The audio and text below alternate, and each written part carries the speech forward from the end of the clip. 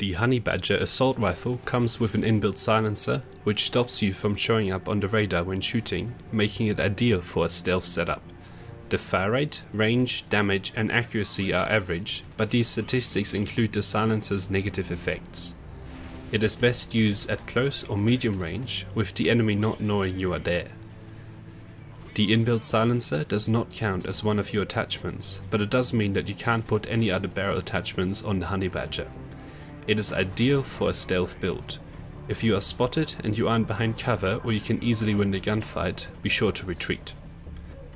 Use the radar to estimate where enemies are and use the edge of the map to flank them. You are unlikely to be able to win a straight up gunfight, so a little sneaking is essential. Only jump on objectives if you know the area is clear of hostiles or there are plenty of teammates with you. The attachments I found most useful were those that would support the stealth build.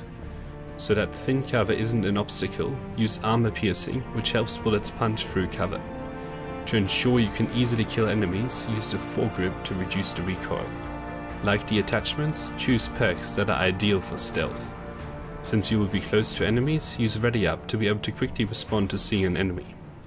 So enemies don't hear your footsteps, when you get close, use dead silence. Use sit rep to highlight enemy equipment so you don't run into their traps.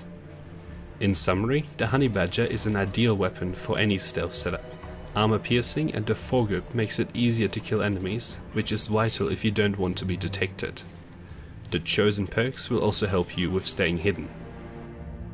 If this video was helpful to you, please leave a like and subscribe.